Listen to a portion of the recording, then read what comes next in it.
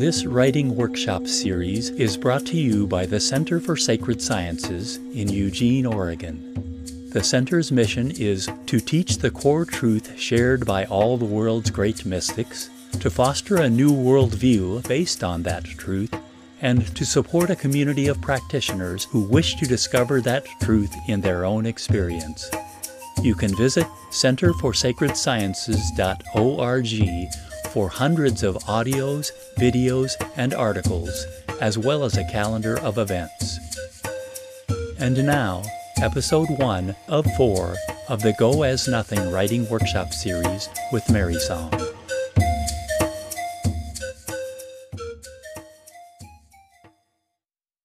Greetings, everyone. I'm Mary Song, and this is the 4-part Go As Nothing Writing Workshop.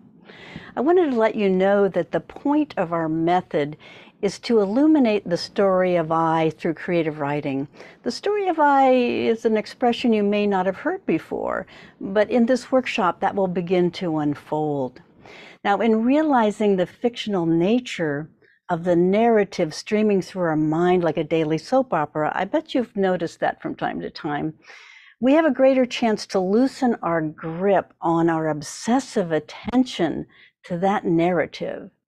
The power of the narrative is that it's so convincing to us, we tend to believe everything it shows us and tells us. But when we recognize the story as a product of imagination, we realize we no longer have to believe in it or be enslaved by it. When we see through our personal soap opera, the filter through which we experience life as separate beings may begin to dissipate, and then we have a chance to know the true nature of being. So I want to tell you that the Go As Nothing writing workshops are designed to focus on unfolding the imagination intuitively. And although personal stories are likely to come up, we do not dwell on these stories. And often I will ask the participants to write pure fiction. I happen to love fiction, and I see fiction everywhere I look. The writing workshops are not therapy groups. I always like to make that clear. Although therapy may spontaneously happen for a participant. And the workshops are not about becoming better writers, although I have found that making a commitment to write every day often leads to better writing. So the Go As Nothing writing workshops are about awakening. And the name Go As Nothing is based on a spiritual teaching given to me by the modern mystic Joel Morwood of the Center for Sacred Sciences based in Eugene, Oregon. This teaching allowed me to drop my story long enough to see clearly a situation that I thought was going to be very stressful. So stressful that I went to my teacher to ask for advice. And it turned out to be stress-free because of the Go As Nothing teaching. And this teaching will unfold throughout our 4 episodes. So please join us for our first episode. I'm so glad you're here. And then continue with the series because each will dovetail into the next. In a moment on the screen, you will see our first writing prompt, which the participants have already received. Now take 10 minutes, if you will, and try it for yourself. And we'll also have in-session writings. So you might want to keep that pen and paper handy. Welcome, so glad you're here. Welcome to a unique experience. And here is your first writing prompt with instructions.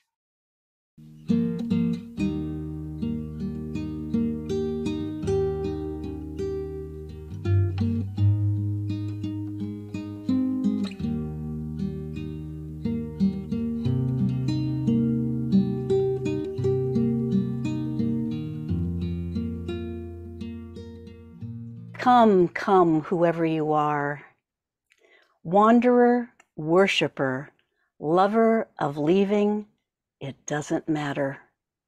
Ours is not a caravan of despair. Come, even if you have broken your vow 100 times, as Rumi says, come, come yet again. So greetings to all and welcome to everyone who is tuning into the first episode of the Go as Nothing Writing Workshop. This is the first in a series of 4 episodes that will all link together. And we have the same participants you see here in each episode. And I hope that if you're tuning in with us, that you're going to be trying out these prompts yourself and just see how this might unfold for you as we go along. So you have already received the first prompt if you're tuning in with us, and maybe you have written it and will be listening to us do it as well. And to get started, I'd like to jump into introductions. Now, I love to do really off-the-wall introductions, often with fiction, making up new names and such. But this time, because it's our first episode, I want to start with what we actually like to be called and introduce ourselves to the listening audience who knows who you are. And we'll go around the room in our order of names, which begins with first myself, and then we go Deborah, Wayne, Shani, Heartsong, Robin, Jed, Nirija, and Aaron. And so what I'd like everyone to do is tell us the name. I just said your name, but tell us again what you like to be called. And then what is your experience with this writing practice? Some of you have been with me from the beginning, and some have never done this before, which I think is great to have on a recorded series such as this. So I'd like to start with myself then. I'm Mary Song. I'm a teacher at the Center for Sacred Sciences in Eugene, Oregon. And about 3 to 4 years ago, I began to develop this method of using creative writing for spiritual illumination. So I have taught creative writing for many years and other types of writing. And now, as a teacher for the center, I wanted to bring this idea in and see how it would develop. So workshops I've held in person at the center building in Eugene and on Zoom have brought us to this moment in time of bringing the writing practice to the public. So it's new for us to try this. We've always had intimate, small group together, confidentiality, everything stays in a group. But now we're trying something new, and I'm delighted to welcome this group of 8 plus myself and all of you who might be tuning in. So welcome, and we'll go next to our friend, it's Deborah. What can you tell us? I'm Deborah. I have done several of these workshops with Mary Song over the past about 4 years, the first couple in person and then the rest on Zoom, which works really well. And I have found it to be extremely helpful and engenders some really powerful feelings and changes in me. So I'm looking forward. I haven't been writing for a little while, so I'm looking forward to this jump-starting my writing practice a little bit. So good to have you with us, Deborah. Thank you for doing this. Okay, and next up? My name is Wayne, and this will be my first experience with the Go as Nothing Writing Workshop. My experience in writing is primarily in songwriting, sort of contemporary singer-songwriter style music. So wonderful. I'm looking forward to the sessions. And I'm so happy to have a newcomer. We have one other one we'll get to, but thank you, Wayne, for being here. And next up. Hi, everyone. My name is Shani, and I have been with Mary Song almost since the beginning of these. I think I maybe missed the first one. I'll just jump to the chase. It is always enlightening to me. It's always a deep reflection, a new revelation, and sometimes just remembering really deeply the truth. And it always seems to come at just the right time. So I'm very happy to be here and just very grateful, very deeply humbled to be part of this. Shani, thank you so much. Welcome. Thank you.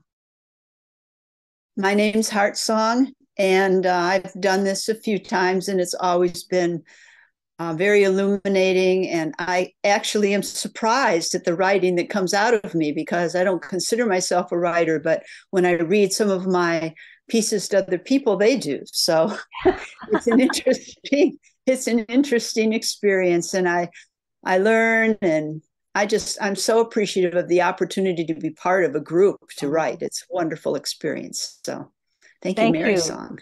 Thank you, Heart Song. So beautiful to have you here.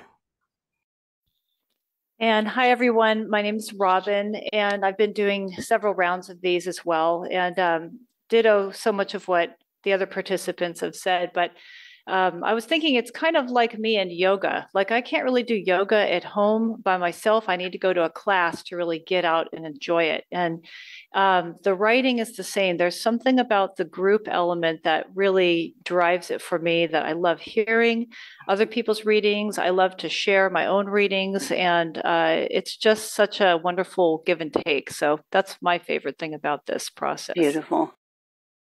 Thank you, Robin. Great to have you here. I'm Jed. I've always just gone by Jed. And I first started doing the writing groups about 4 years ago as well. And I was just thinking, I don't remember what motivated me to first start. I think it was just because I was going to the center, and I just wanted to get to know the people at the center more, and just meet other like-minded people, and here we are. Thank you, Jed. I'm happy to have you here.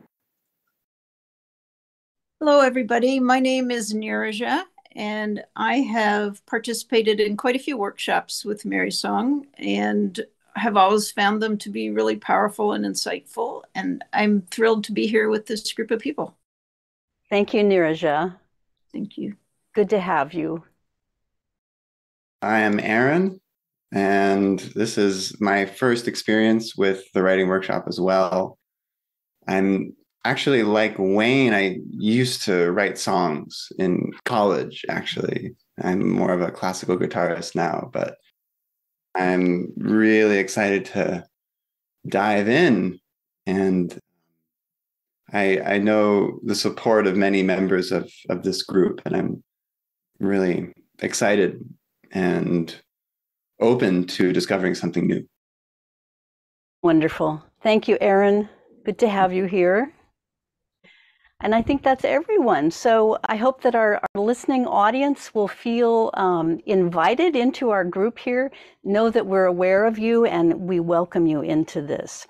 So let's get started. Our first prompt, which our listening audience has already received as well, and maybe have written. I will read it to you. My inner movie theater holds me captive with. Okay, that's the prompt. Everyone's written it already. And I prefaced it by saying, suppose the story of I is a continuous stream of images, creating a narrative, many narratives, over and over, going on and on. Now, jump into the prompt. No thinking aloud. Don't, think and calculate and draw it out on a board. Just write. We're trying to bypass the thinking mind, go directly into intuition and that creative flow, and let something be shown to us as we go. So we will begin with a round of readings, and each person will read in the order of names that I've given. And after someone reads, we bow to the person, all of us together. We pause a couple of seconds, No, we're not going to comment on each other. And then the next person starts automatically. We bow, the next person, and we'll go through the whole group of 8 that way. At the end, we may have some commentary. If you wanted to say something, let's hold any comments to the end of that. Sound good? Okay. I really wanted to call this prompt, Help, I'm being held captive in a movie theater. But I thought, too gimmicky. Let's make it more streamlined. My inner movie theater holds me captive with. And I am going to mute microphone and let Deborah take it away. My inner movie theater holds me captive with a continuous stream of images, rehearsals of conversations I've had or would like to have. Let me give you a piece of my mind, but will never have. Repeating over and over a word or a phrase I find interesting, colors, numbers, fantasies, fears. It begins when I wake up, or maybe it doesn't ever stop. I seldom remember my dreams. It never ends. Never, never, never. I hear some people have quiet in their heads. I don't understand how that works. I have been noticing lately that I am exhausted. Not tired, not fatigued, exhausted.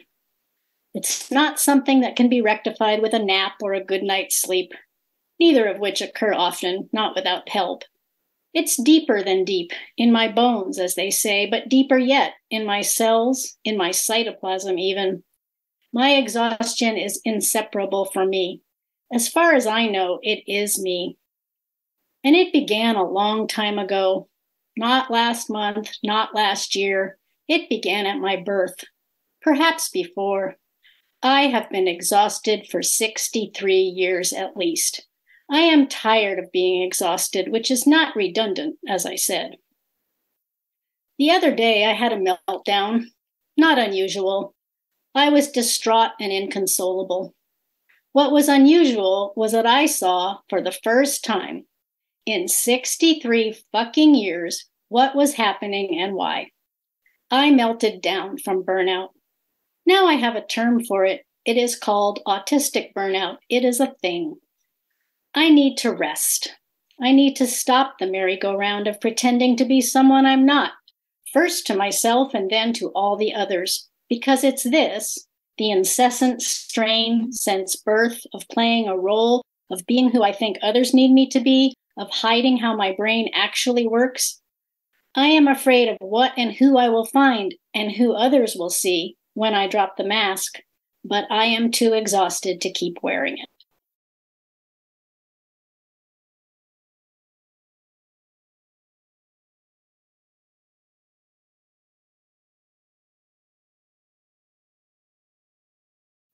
My inner movie theater holds me captive with its dazzling display of emotional episodes, intellectual curiosities, juxtapositions of colored patterns and images alternating light and dark. And oh, the stories that are projected on its little screen. How small must the screen be to set up in an insignificantly sized cranium? Yet the micro-sized tragedies and victories, soap opera dramas, contrived talk shows, complete story and 1 hour sporting events continue to pull at my attention, keeping me in my loge seat for long periods of time, leaving only for sustenance and sudden emergencies. Following such respites from the theater, I realize that I have a chance to abandon my captivation by it, but without exception, thus far, I fork out the $1.50. Wait, it's now $8 to re-enter. It's also always the case that my seat, the one in the center of row 4, not too close, not too far back, is available. I find it curious as well that there don't seem to be any other moviegoers. It's a surprise because this set of films making up the story of I is really blockbuster material. But as songwriter David Wilcox crooned, what is it really that's keeping me from living a life that's true? There are many times that I recognize that I could be doing something else, possibly more fruitful, more authentic, more loving, more creative, more expanding, more true, rather than just sitting here with my buttered popcorn.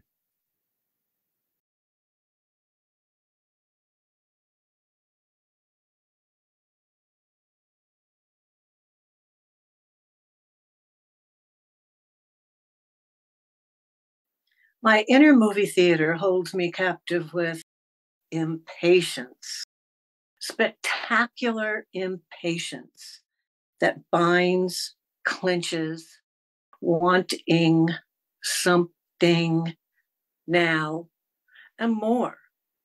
But why? There's no getting there. This hurry, oh, to stop, pause, collect, reflect, fully open this lily angel at my table, returning me home, like a balloon deflating, a storm passing, water being sucked down a drain, everlasting peace and patience that always is, that always loves, revealing again, again, captive gone, until another spurting crawls or smashes through the cracks of storytelling, the timeless ancient art.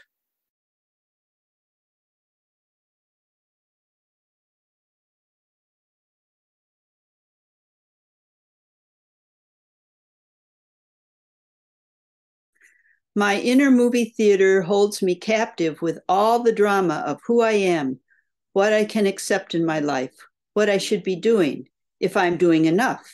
Am I being too solitary? And it goes on until I say stop and breathe and look out at the physical world that surrounds me.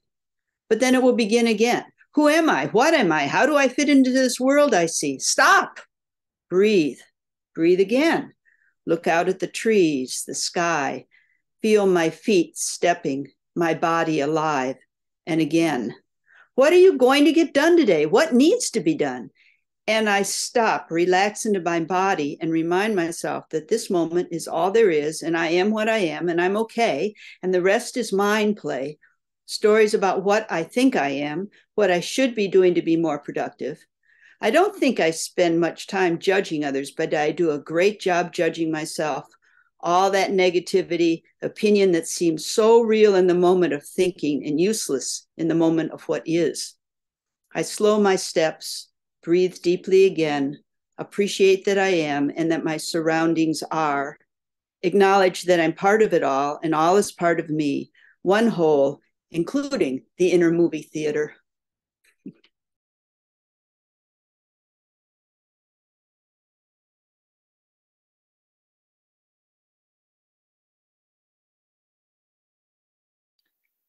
My inner movie theater holds me captive with images I can't ignore or forget. The latest song I've heard repeating itself as my personal radio throughout the day. God, I wish it would stop so I could focus more at the dull work in front of me. It's distracting. The movie tells me who I am in relation to others, a daughter to my parents, for example. It is so thorough, it even tells me what kind of daughter I am. A good daughter if I call regularly, and a bad daughter if I don't. A good daughter if I listen, and a bad daughter if I'm disappointed because I wanted them to ask how I was doing and they didn't. At work in my personal movie, I'm a good guy, helping out when needed and being easy to get along with until I speak up when in a position of being in charge of the nurse who is being lazy. And then I'm the evil disciplinarian. On the road, I am a good driver until I accidentally cut too close in front of the person in the next lane while simply trying to get over to my exit in time. And then I am the bad driver who gets honked at. The movie goes on, and when I am in the context of no one, there's plenty of time for reruns to reinforce the story and then try to figure out if I am the villain or the heroine. Is it ever possible to be neither? Is it possible to somehow not mind one or the other? Or is it just what the mind does? It seems as banal as the ridiculous math problems we were expected to solve in school, estimating the time one car would need to overtake another, as if one would actually ever really need to calculate such a thing in real time. In my real-time episode, there's always something going on.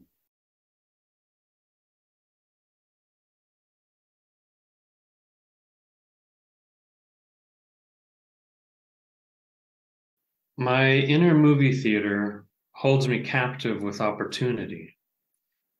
My awareness is of the experience, my focus more from the screen to my seat. There are others here. We share much and create distinction with varying perspective. Here, there, I, us, they, all held within this theater. The narrative being shown on the screen in contrast with the one occurring to me variously as my focus and attention shifts. The screen holding my thoughts, coloring my sensations until a leg goes tingly, a cough is heard, a baby yelps, someone shuffles past. The image on the screen is a loop playing called Samsara. No one remembers how they came to be in this theater, yet here we all are together, focusing as long as we seem able to on the screen, but the loop becomes obvious and predictable. Eventually, the focus can't help but shift. Some grow uncomfortable with the projection and begin to seek comfort, get more snacks, use the restroom, but once back in the seat, Samsara begins telling its story all over again. What is there to do about any of it? Being is already accomplished. Here we are. Dissatisfaction and desire for something else never change what is projected on the screen. Over and over, the loop repeats. In time, the people in the theater change. Some leave for milk duds and never return, while the baby that yelped becomes a toddler, kicking the back of the chair in front of him. My inner movie theater gives all I perceive, and the opportunity I have is not to believe the projection, but something wholly other. Any question that arises, any answers given, here we are.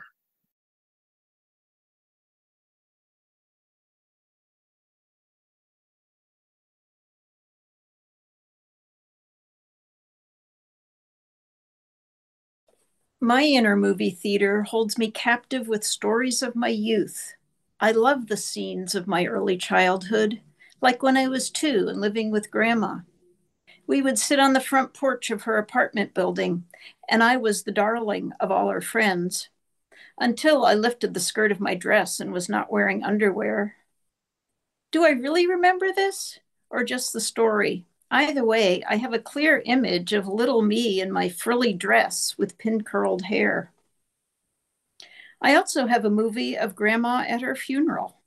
I am now 19, and it is my first funeral of someone I loved.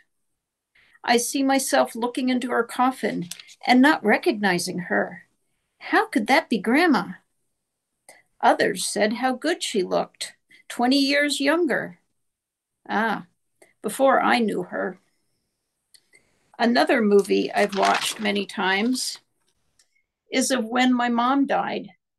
She was in the hospital with pneumonia. I held her hand and she looked at me with pleading eyes. I see them still, but I don't know what she was pleading for. To live or to die? I thought for years that she was pleading for help to live. But I really don't know. Such different stories arise depending on what she was asking.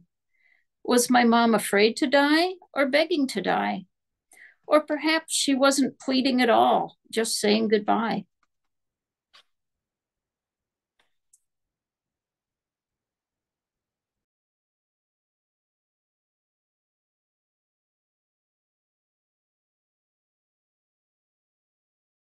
My inner theater holds me captive with something private, inner, and fearful. I'm alone here. It's my world. I'm victim to it, and it devours me.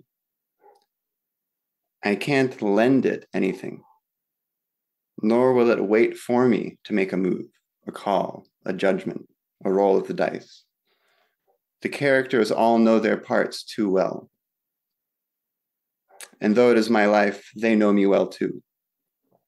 So well, there's not even any reason to interact, to share, to communicate. I am, and they know it. And I know that they know it. so why bother? The flashing lights, loud colors, it's addictive. There's nothing sane about it, but I sit and watch. I don't know how much popcorn I'm ingesting. I'm glued and can't get unstuck. Nobody tells me the seat next to me is empty. The ceiling tile is missing a corner. It evades me like the setting sun. My inner theater holds me captive because it has to. The mystery is juicy, explicit, raw, and voracious. The inner theater are all my children, and what do I have to do to satiate them? They are lost, frustrated, angry, and afraid. I alone can stop and give them water and a hand to hold. It's not fair. I can't believe he left me. She isn't even that smart. They fight amongst themselves. The screen isn't even a screen, it's a house. I'm not an idle listener, observer. I'm the caretaker, the butler, the boyfriend, and the grandmother. But who is it that takes care of me? This is what the screen devours. Not out of lack of goodness, out of lack of fearlessness. My hands grip the wheel ever tighter, because without my tired hands, the bus goes down. I go down. And what happens when I have let everybody go down? What happens when I have no one to care for, to fix, to look after? Wouldn't I be like the night sky, unable to see my own face in the mirror, like the moon over a bed of water?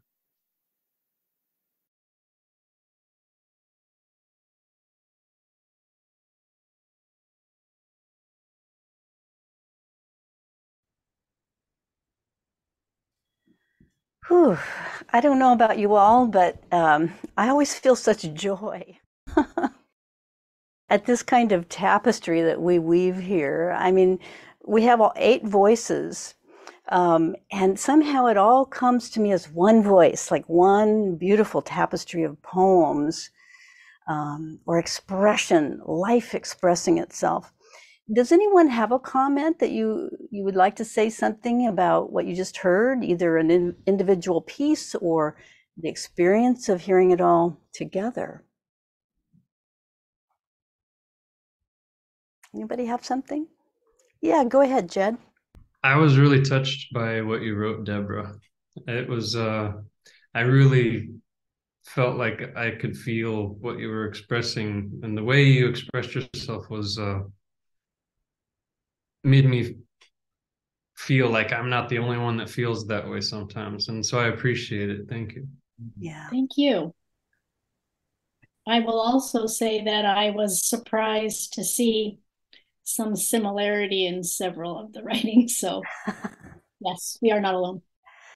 That's an amazing part of it. We can hear ourselves and others writing. I mean, it begins to dissolve the separation. I mean, we see ourselves in these little boxes here. We look separate, and yet somehow it's all one screen, which is quite profound, spiritually speaking. So voices are this way too, and our expressions, our creative expressions. Anyone else want to speak up? Okay. One of the methods I like to use in this practice is to mix up the point of view as well as verb tense, but I want to just focus on point of view for a moment. And for some folks listening in, you may not have really stopped to think about, different points of view. So let me just run through the basics very quickly.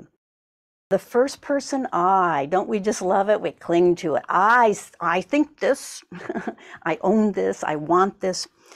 But that first person I, we identify with. I woke up this morning, I made myself a cup of tea. Just then my phone rang. So that's all in the first person.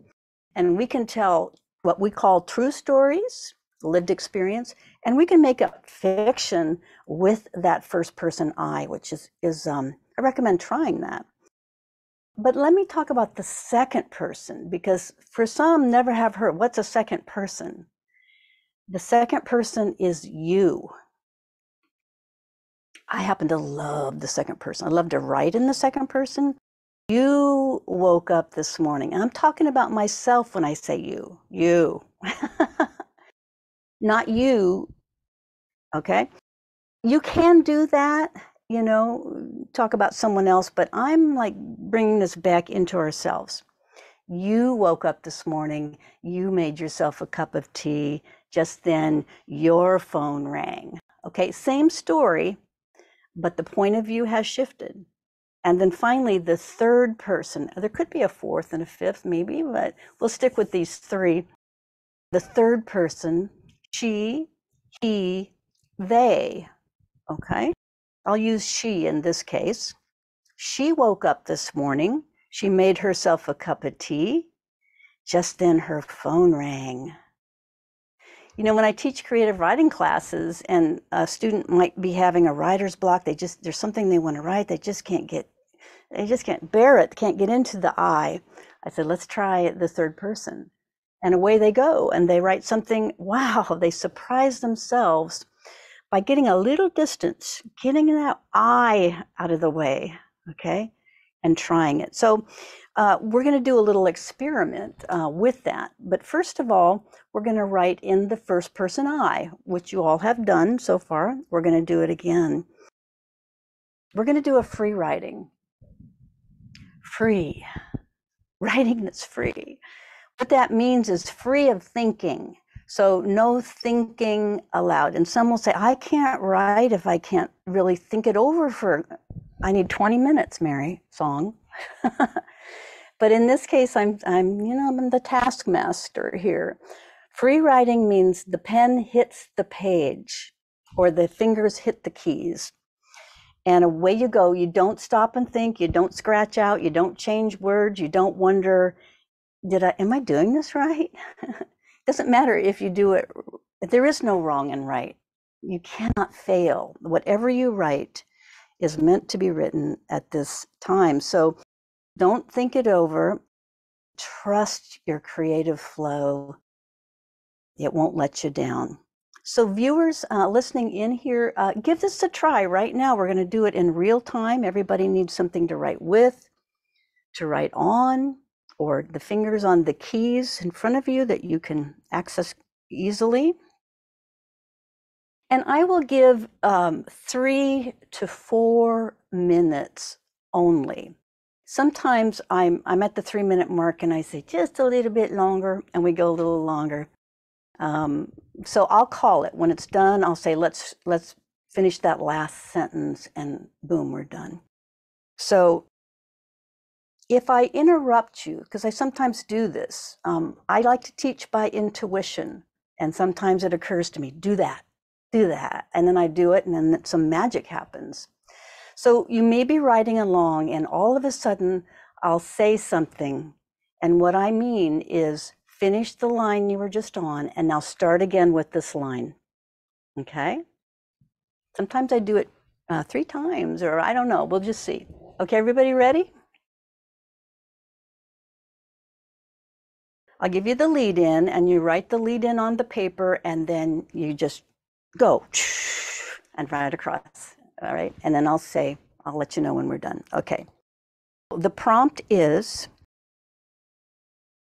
I tell myself a story about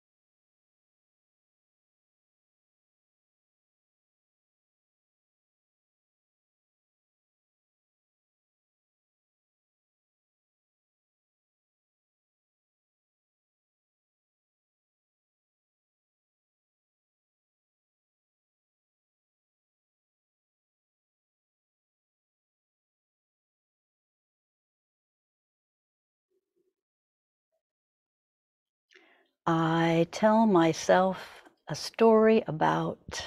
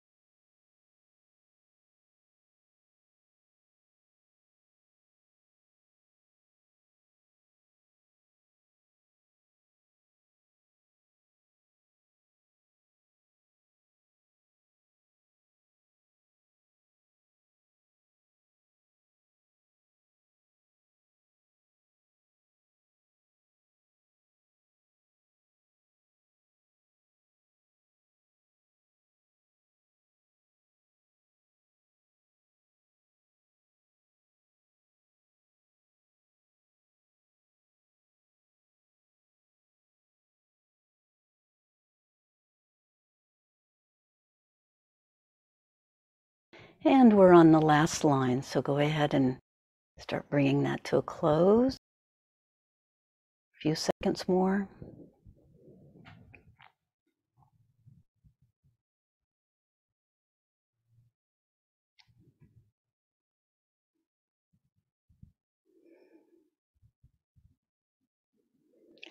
And coming to a stop when you get that last word out.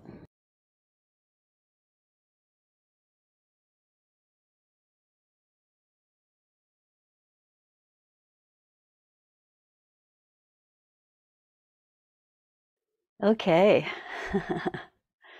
Shake out that hand. How's that feel? Good? Wayne says no.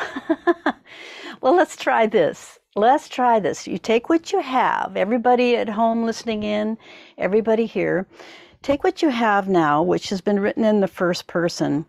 I want you to go through and change all your pronouns to the third person.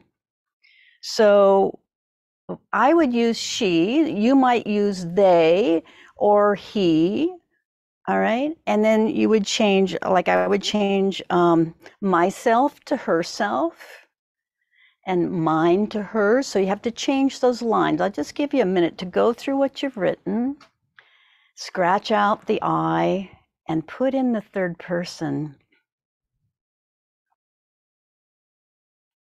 We can also do this with second person, which is so powerful. But I want to do a demonstration here on the third person.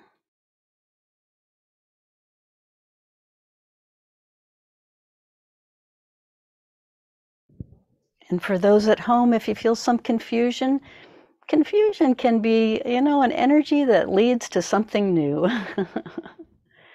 So let's see how this works out for you. Changing the I's, the first person to the third. Yeah, Wayne, go ahead. Okay, I'm going to third person from I to he, for example. Yes. And am I changing the verb? Yeah, and the verbs. Thank you for pointing that out. Because the verb changes here. I tell myself a story about becomes he tells himself a story about. So yeah, the verb change. Yeah, I forgot to mention that.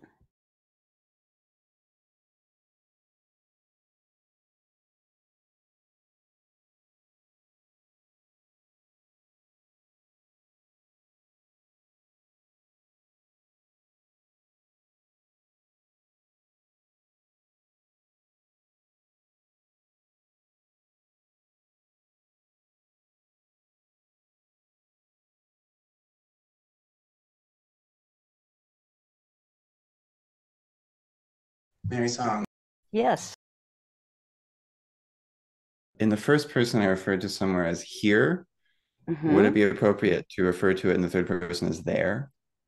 It depends, I think, on the context. Does here also work in that case, or he finds himself here? Or think about it. Yeah, don't think. Don't think about it too much. You can certainly change it to there, but sometimes here would also work.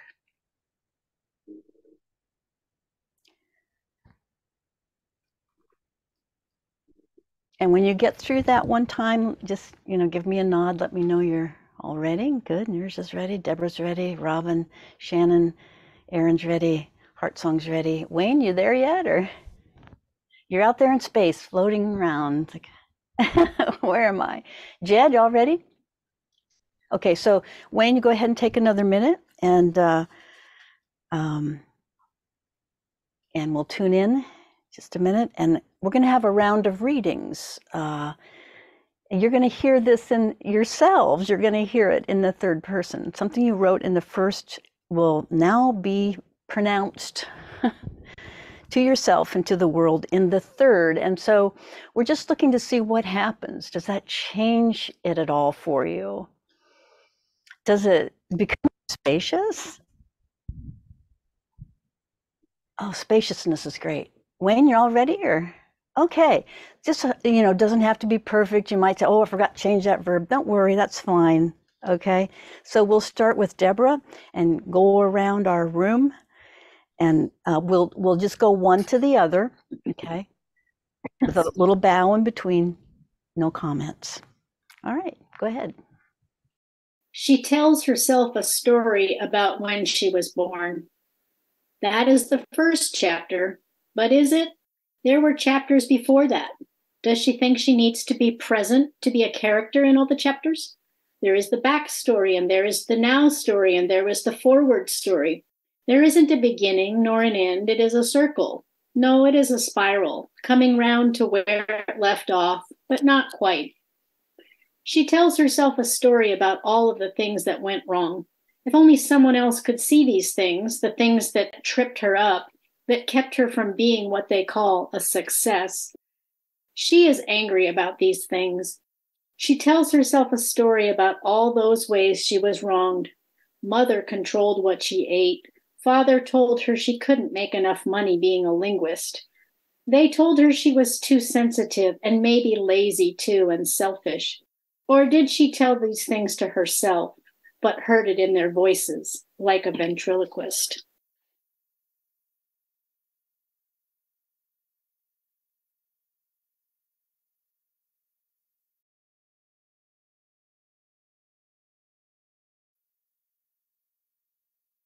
He tells himself a story about the other guy. Why is he so successful? Why can't he be different? Why can't he be like him? Of course, this reliance on gender is a bit confusing. He could easily replace he with she or some other useful pronoun, but he digresses. He tells himself a story about the grass being covered by a layer of snow. He didn't realize that following the first full snowy winter of his life, the grass was still alive down there. He tells himself a story about his fingers on the keyboard. They are such talented little creatures. Is it possible that they could tell a story by themselves, independent of any mind?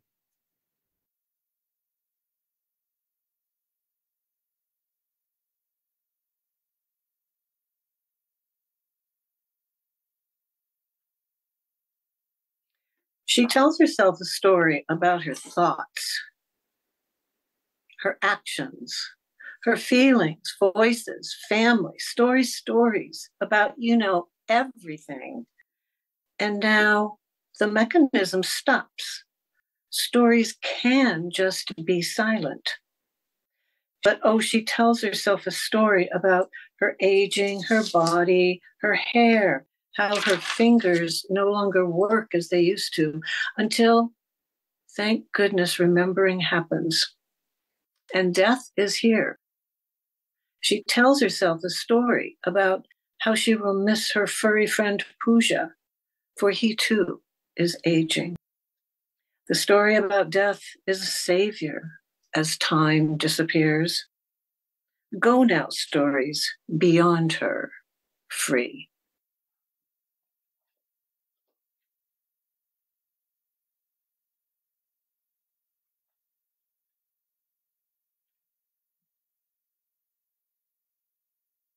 She tells herself a story about the time her grandmother rang a little bell to summon her servant, a black woman, to bring more water for the dinner table or to remove the plates, and this story angers her with its wrongness. She tells herself a story about her dog Sandy and the times she hid under the table, bribing him with dog treats, milk bones, that they ate together, her friend and herself. She tells herself a story about growing old with no encouraging outcome, and then changes it so that she can embrace the outcome, scary as it might be. She has no answers here. The story can go on and on.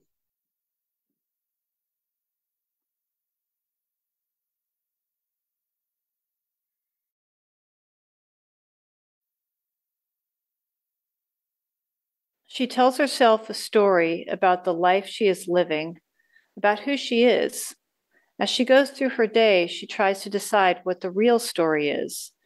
The less she tells stories, the more neutral she comes to feel. It seems sometimes there is an option.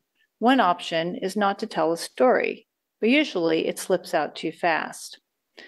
She tells herself a story about what they were thinking, why they said that or did this. But then the option sometimes appears again. That's a story, it says. Drop it. And the story falls away. She tells herself a story about the stories she is telling, as if she could do anything about them. The story mill keeps churning either way. They will never stop. Wouldn't that be boring? The stories seem to keep her entertained. Whether or not she believes them is another thing.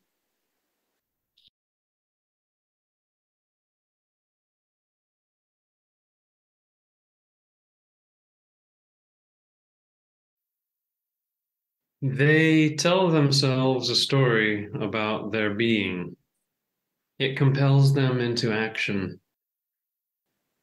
Without it, they sit and wait, not knowing.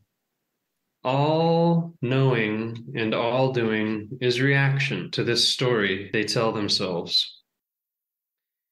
It is the wind in the sails of a ship of awareness that sends their beginning to their destination. The death of this is the result of that. They tell themselves a story about what is happening, what they are doing, why it matters, what is wrong, and how to make it better. But as long as the story persists, their struggle to move forward continues. They tell themselves a story about getting it right, seeing no problem to fix, no problem to solve. What does that island look like? How would they know when they find it?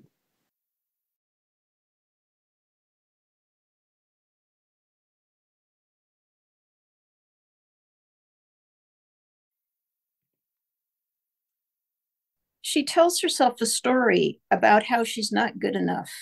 This is an old familiar story that she's heard many times in many situations.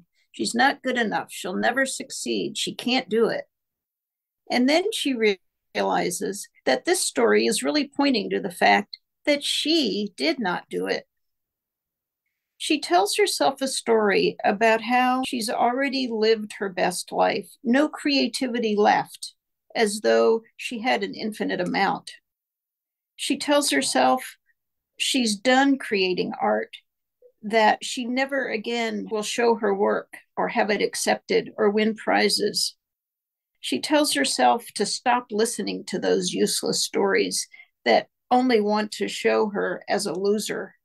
Why not tell stories about winning? Or better yet, not tell stories at all. Just make art.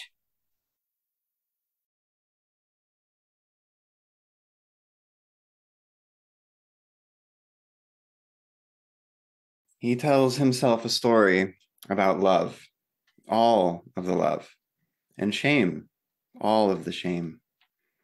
He can't do it all. He's never been able to do it all. All is too much. It defeats him every time. He won't let himself off the hook, not even once, and not even for letting himself off the hook. It's a story of unlovability, impossibility, reaching for the stars on a trampoline. He tells himself a story about his own spiritual progress. He's good, he's bad, he's going this way and that, as if he knows, as if he's in control. Here, a plate of cookies. Smells good, huh? Now, where the hell did that come from? Can he let himself receive? He tells himself a story about a cage and a prisoner, restless, eager to escape. But to where? He just wants to get out. Is there a wild, wide open field somewhere? A Baskin Robbins? A parade? Can he be at home in this jail cell? What is really so wrong there? Is there any outside at all?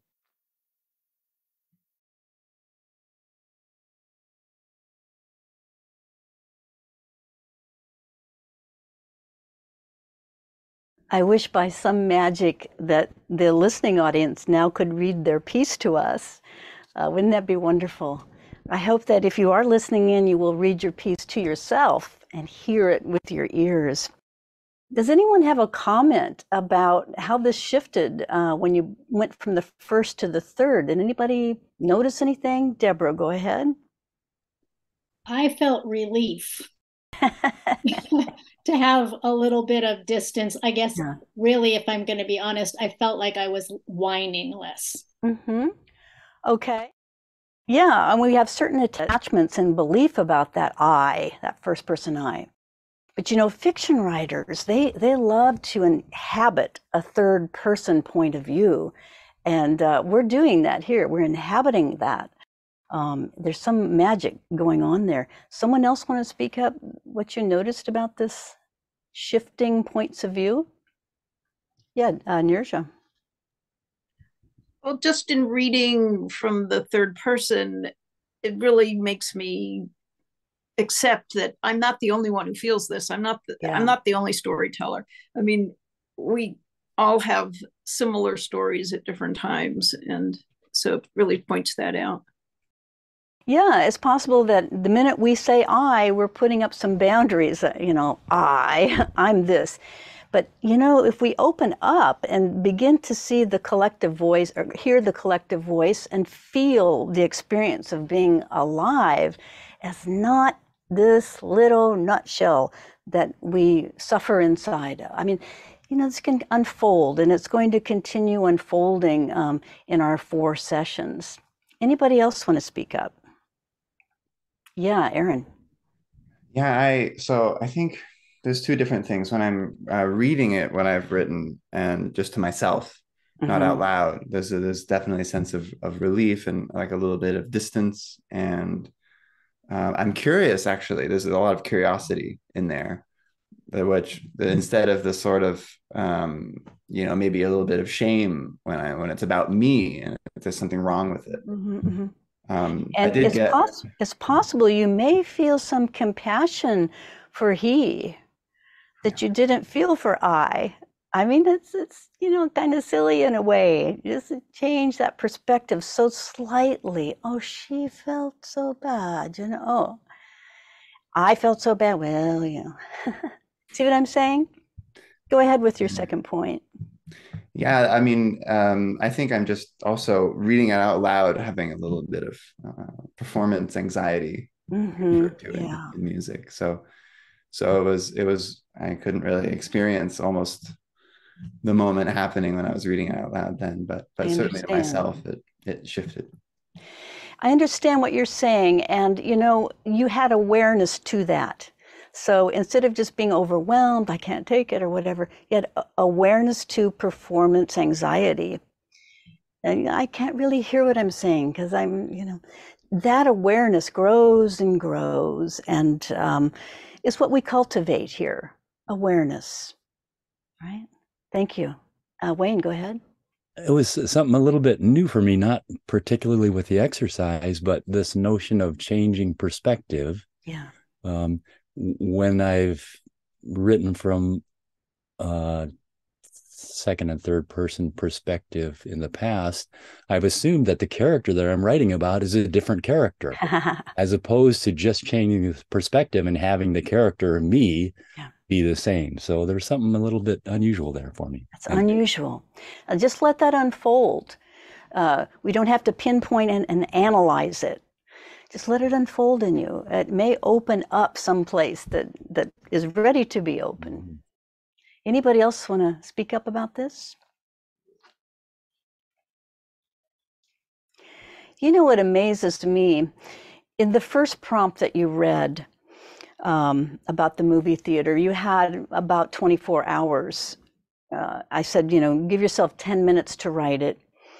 And you could go on longer if you wanted, but at least the 10 minutes. But in this case, you had 4 minutes. I think it was 4 minutes to write this piece and then to turn it around. And what I notice is that the impact, I'm listening to this tapestry, the impact is the same, whether it was written, yesterday and you took 20 minutes or in 4 minutes without any thought. I just flung that at you, and you wrote this. Isn't that amazing? I mean, I'm just so delighted by that miracle that always happens in this group. Again, what we're trying to do here with this method is to illuminate the story of I. Just illuminate it, shine those lights upon it. And we can't really do that if we're lost inside of it. I'm just lost in the suffering. I can't see the story. I can't, get any space in there. So if we can light up the stories, then we have a chance to loosen our grip on them. The story of I, basically that I'm a separate being, separate from all the rest. I live on a little island inside myself. So that story of I has a chance to be liberated, and it can self-liberate. Each one of those stories, here it comes. Here comes a story, there it goes. We don't cling. And in selflessness, which is the what Joel in his book, The Way of Selflessness, what he's talking about here is there being no self for these things to cling to. They arise, they go, no problem. Just like emotions, arise, they go. We don't cling to them, and we don't dwell upon them. So I'm not asking anyone here to go dwell upon your worst memory and to analyze it and none of that needs to happen in this technique that we're doing. Does that make sense, everybody? Good. Just want to reiterate what we're doing, because we could say, let's just have fun with creative writing. And I think we are. This is fun with creative writing. I'm delighted. But there's a reason why we're doing it. And that's it, what I just explained. Okay, great. So our time is going really well here, timing this out. Okay, so I want to read you a poem. This is a very famous poem. I think you've all heard it before. It's written by Mary Oliver, and it's called Wild Geese. You think of those stories just flying away on their own, the wild geese. Okay? They're not going to live in your backyard, probably. Depends on where you live, maybe. But they come and go, right?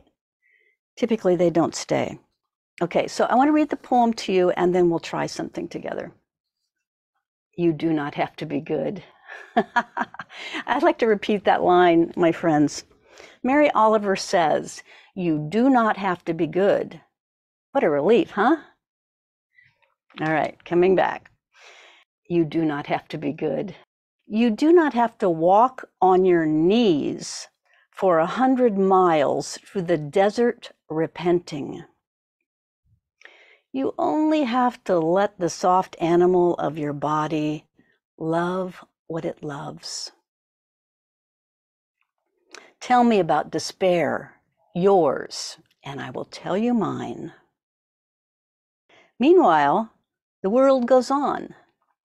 Meanwhile, the sun and the clear pebbles of the rain are moving across the landscape.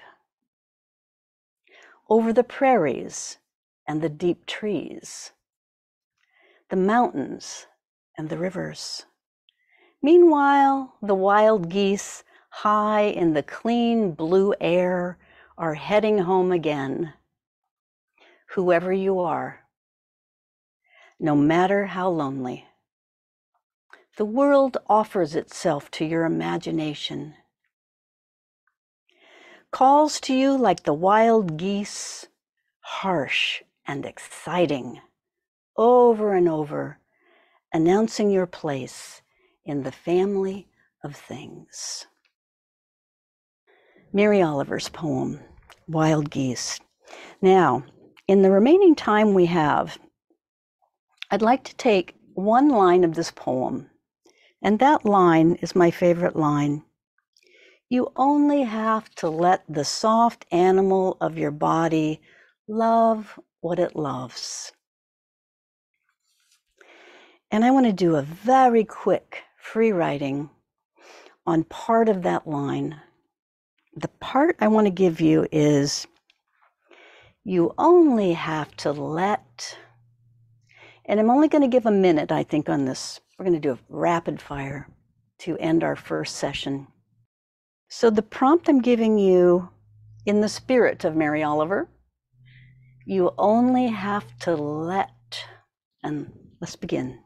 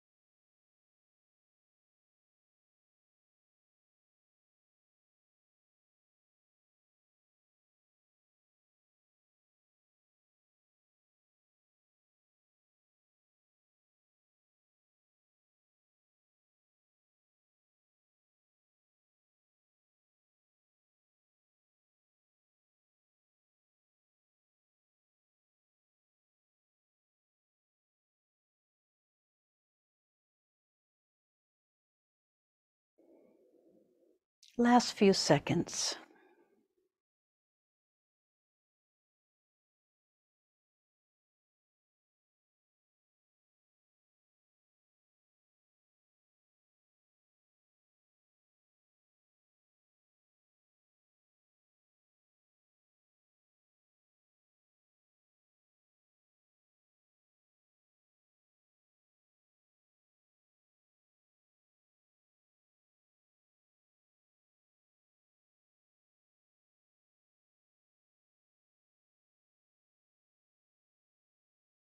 My hope is that the spirit of Mary Oliver does not mind us playing with her poem. What I'd like to do now is read the first few lines to you, and then we'll come to that prompt. You only have to let, and then we'll go around the room again, okay?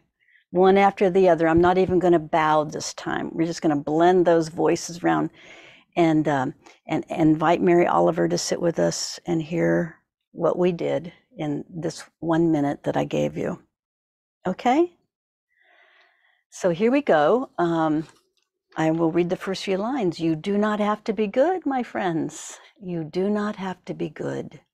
You do not have to walk on your knees for 100 miles through the desert repenting. You only have to let. You only have to let it go. Only, only, only. the biggest only you have ever experienced. Who attached such a small, simple, innocuous word, only, to the pain and suffering of a lifetime, of several lifetimes, yours and theirs, so many theirs. You only. No, it is not an only situation. It is the work of that lifetime, of all of their lifetimes, but it is only you who have attempted it.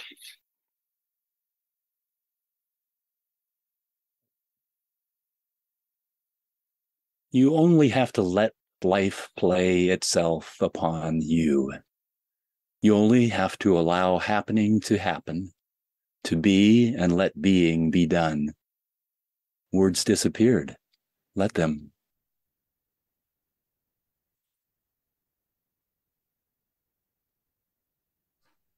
You only have to let your love emit, unfold, be bold or sweet. Your true colors be honest, however they come. Do let your deepest of everything be free to express, to clear the way for untold presence and wonderment. The whole spectrum is yours to taste and be.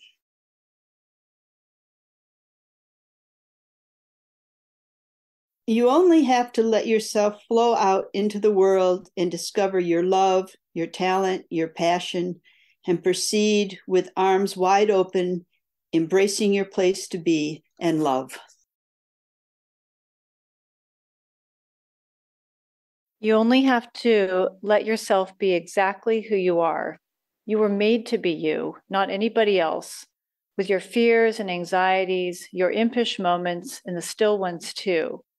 You've thought your true self had one face, the face of stillness and calm and collectedness. But silly you never realized that all of them were who you were all along, for better and for worse. You are married to your entire existence exactly as it is.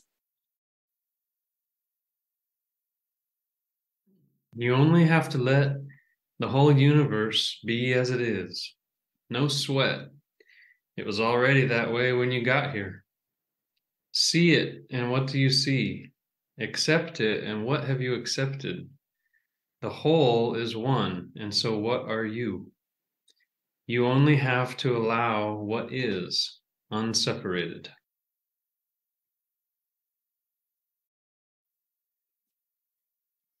You only have to let the colors and shapes emerge before you, creating the beauty. You only have to get out of the way for the glory to appear. You only have to let it all unfold without thinking you know what is right, what is best.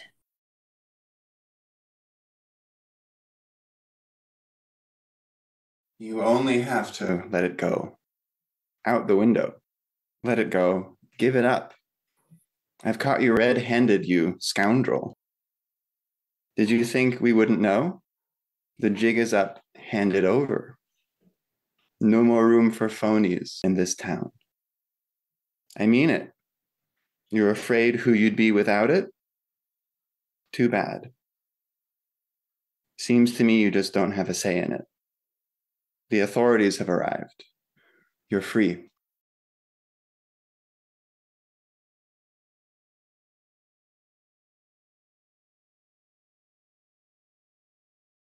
Ah, I think we did her proud. Mary Oliver, thank you for your lines, Mary Oliver, and for letting us play with this beautiful, beautiful expressions in 1 minute or 90 seconds.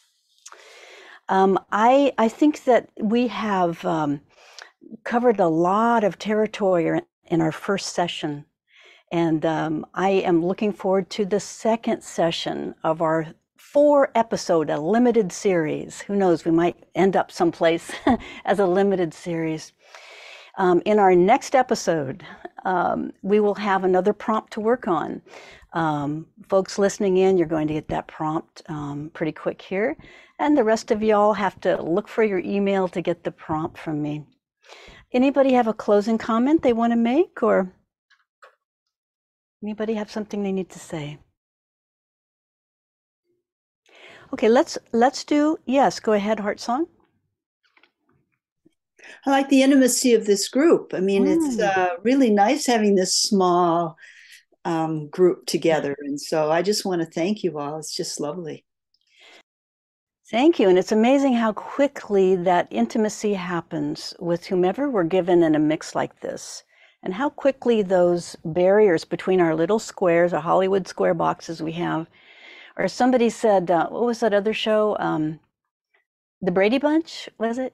Yeah, how quickly that can dissolve. Anybody else want to speak up? Aaron, go ahead. This is just beautiful. You know, it was my first experience with it all, but it's like there's a support, there's something moving that feels shared, and it's really a joy to receive and then to let it go out. You know, one of my favorite mentors as a guitarist was Mark Knopfler, and he used to say creativity is like a sponge.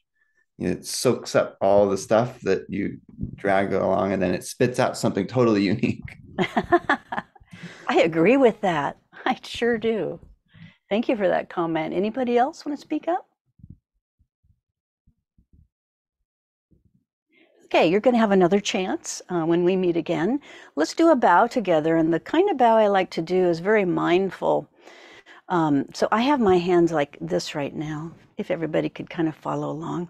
I like to really slow down the bow because, you know, people go like this or over, get out of here, right? But we're going to do it slowly, mindfully, starting to, you know, just bring the palms a little closer, slightly, just slightly, slightly. And we can begin to feel the energy between them. And if you look around the screen, look at all these hands. Look at all these hands up here. And slowly they're coming together. And you feel that. It's like a ball of energy between them. And then suddenly like just the pinkies meet, and the next fingers, and the next fingers, and the thumbs. And then finally, the palms together. Everyone's palms together, flat. Breathing in, breathing out. And then bowing to each other, to the audience, to the seen and the unseen, the spirit of Mary Oliver, reaching up like wild geese, and we can fly on. And I will give us a little bell to accompany us as we go. Twice.